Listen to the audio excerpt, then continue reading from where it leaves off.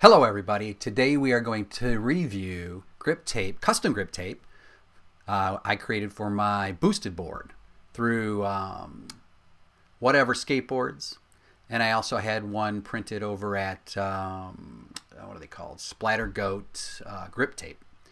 We'll see what the quality difference is between both of them based on the graphic that you're seeing on the screen here currently. I created this graphic using a program called Sketch. This is a program I use in my everyday life as a graphic designer.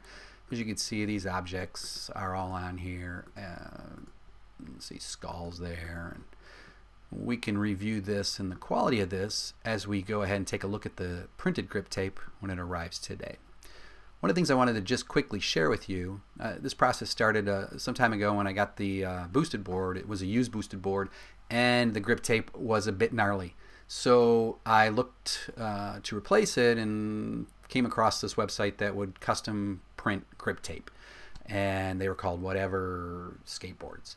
So I went ahead and created this artwork, and I go ahead and submitted it. And one of the things I did in order to create the artwork first, and this is kind of a helpful thing, is draw out the parameters, the size of the width of the board here, so I could see where it kind of would maximize trim out, and then I'd put the board on top of this so that I would kind of get an idea of where these graphics would fall.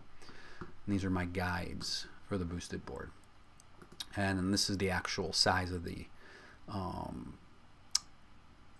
requirements, which were like 11 by 44, 45, depending on which vendor you use.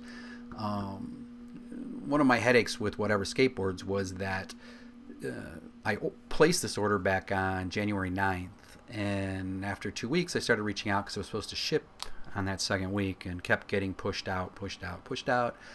And through a lot of attempts to try and get them to acknowledge when it would ship, and not getting very far with them, I decided to go ahead and place or look elsewhere, and that's when I came across Splatter Goat grip tape, and I placed an order with them last week, probably around Wednesday.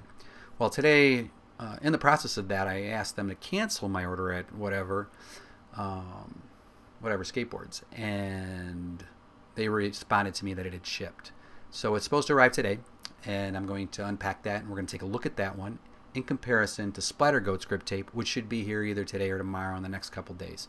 So I'll go ahead and continue this video and show you kind of the quality of the grip tape itself from both vendors, and also in reference to this artwork that we generated.